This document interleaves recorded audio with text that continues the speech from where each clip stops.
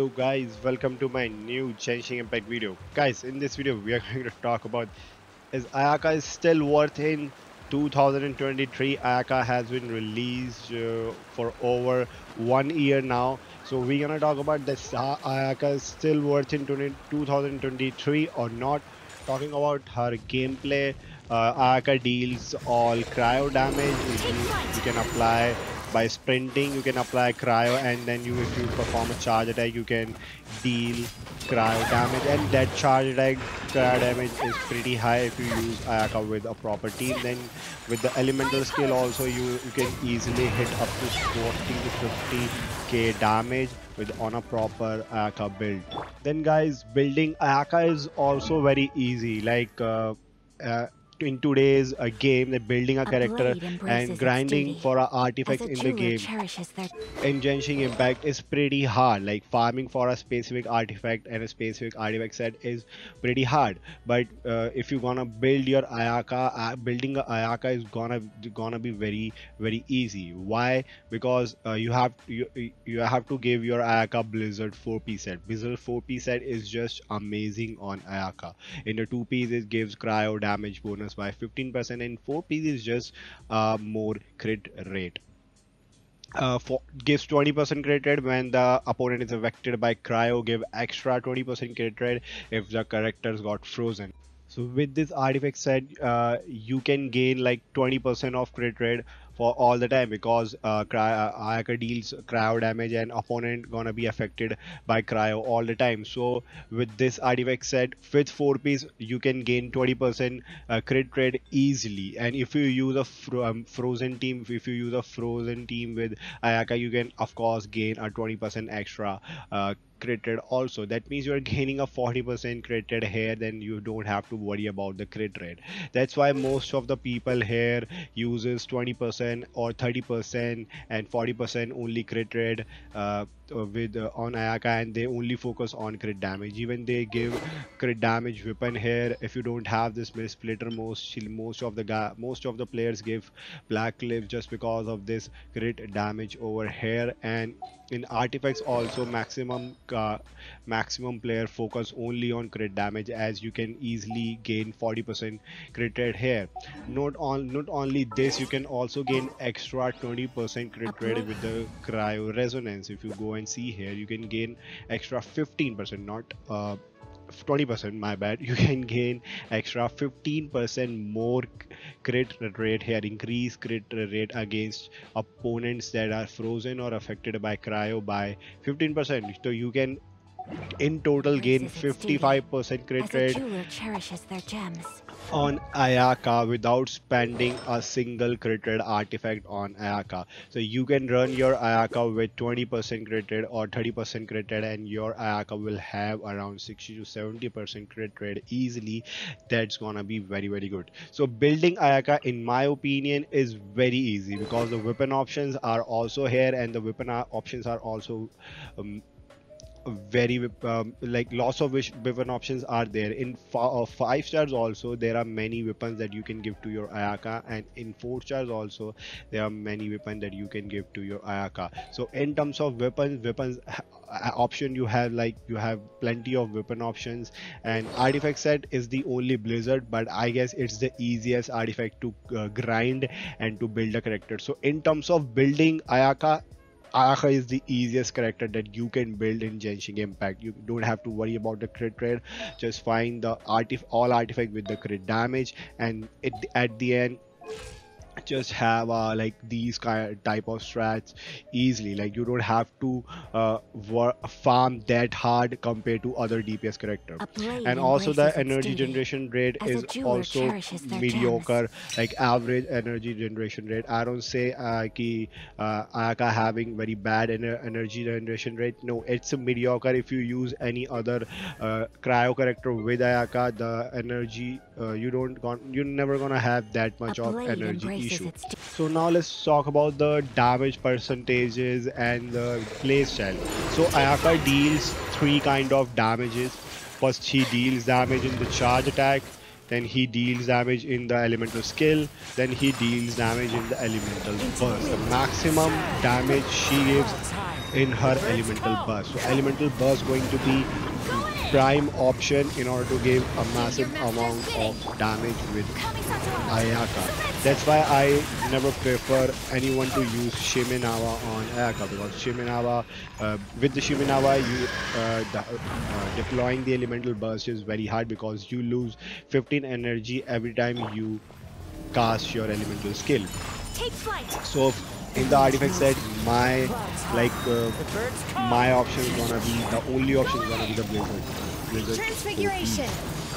so the teams, there are many teams that you can use with Ayaka. You can go for the frozen team, you can go for the full cryo team. Full cryo team gonna be very good. You can also go with the mixer grinder team.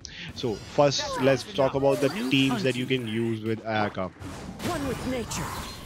You can go with this team. I'll show you. There is just one team. This is the team with the Ayaka that's very good. It's the Shane, Kazuha and Mona. Shane gives lots of attack bonus and cryo resistance bonus to Ayaka, and Kazuha just gives cryo element bonus, and Mona just apply water and then trigger frozen reaction, and Mona also gives damage buff. So this team is pretty good. I can show you the damage with this team, and the next team that you can use with Ayaka, just replace your Mona with Bennett, so there is no frozen here. You're not gonna gain that 20% crit rate, but you're already having enough crit rate on your Ayaka. Like I'm having 40% crit rate, 20% I'm getting from the artifacts, and 15% I'm getting from the cryo resonance. So one of the team is going to be this. There are many options with the Ayaka that you can use, and Ayaka is very fun to play also.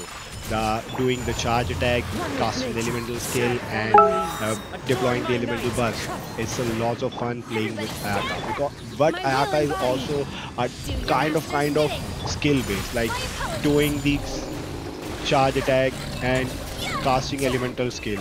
This is, you have to know a proper rotation of this, and then you can deal a massive amount of damage. So playing with Ayaka needs a little skills. So in short guys, in my opinion, Ayaka is very good. If you want to pull Ayaka in 2023 patch 3.5, Ayaka is gonna be very worth, because Ayaka gives, first of all, Ayaka gives huge amount of damage, and Ayaka is not restricted to any kind of elemental damage like the superconduct or any other cryo related reaction damage like a melt. No, Ayaka is not restricted to any kind of elemental reaction damage. What Ayaka gives pure cryo, raw cryo damage. You can buff Ayaka's damage with a proper 5-star weapon or a good 4-star weapon, and you can buff Ayaka's damage with Shane characters like Shane, Mona, Bennett, and Kazuha. So whether to pull or not on Ayaka, but if you are looking for a good cryo DPS character, Ayaka is the one. Ayaka is a very good cryo DPS character. Looking right now in the game, that what's happening in the game, looking to at the enemies, that what kind of enemy we are getting, Ayaka fits perfect. Ayaka gameplay fits perfect. You can kill any enemy with Ayaka. Okay, at last guys, there's only 6 type of teams in the Genshin Impact for Ayaka. First gonna be the Ayaka Ganyu Ayato Kokomi, that's gonna be the full frozen team. Second is the Ayaka, Mona, Diona, Venti. This is the frozen team, but with the Venti, and you can collect enemies into the one place for the crowd control, and then you can burst, use the burst of Ayaka and deal massive amount of damage to multiple enemies. Third team is gonna be the Ayaka, Mona, Diona, and Kazuha. This is also the same team like the second team, but the difference is the Kazuha. If you have Kazuha, then you can use the Kazuha. Fourth team is gonna be the Ayaka, Ganyu, Kokomi, and Kazuha. This is also same concept going on here. Is also a frozen team with the crowd control character Kazuha, and Ganyu here is for the constant cryo application.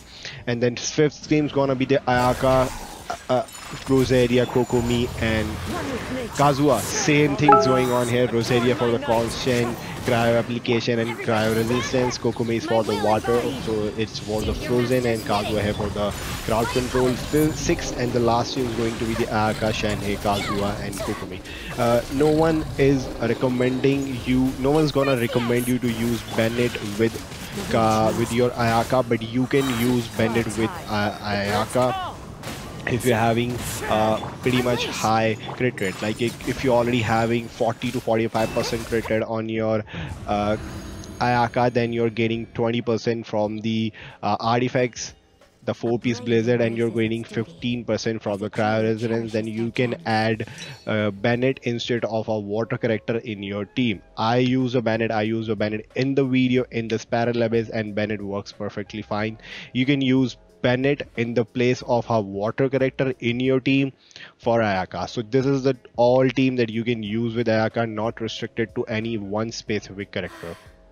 So Ayaka can kill a single enemy, and Ayaka can kill multiple enemy at the same time. Ayaka is super fun, and Ayaka is totally worth in 2023, where everything happening around Dendro reactions, hyper bloom, get away, quick bloom, everything happening around Dendro reaction, but still Ayaka shines and gives a massive amount of cryo damage. So yes guys, you can pull for Ayaka freely. So thank you guys for watching this video. If you like the video, you can hit the like button, and you can also subscribe to my channel for more Genshin related videos in the future.